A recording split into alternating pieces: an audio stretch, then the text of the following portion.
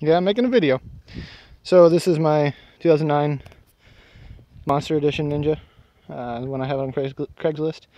I was gonna make a video of it starting up, but turns out I didn't put the trickle charger on it, and it's got a dead battery. So I'll push start it and get another video here of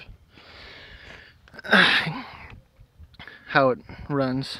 It runs good, but it won't start because the battery's dead.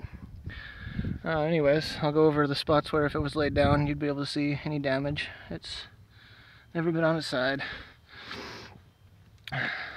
Everything on it should be as you'd expect it to be. The exhaust, this here is the... Actually, might be able to take some steel wool to that and get that off. I backed into a pole when I first got it in my carport, and it looks like the white paint from the pole. See, I might be able to get that off before you even come look at it. I'll try doing that. That's the only damage on the bike. It's a bit dusty. It's been sitting. I haven't rode it all summer. Tabs are good till next year. Like I said, everything would be as you expect. I'll push start it here and get it running and take a second video of it running. Video all the way down here. Might need some fresh gas, some cleaner, something like that. But yeah,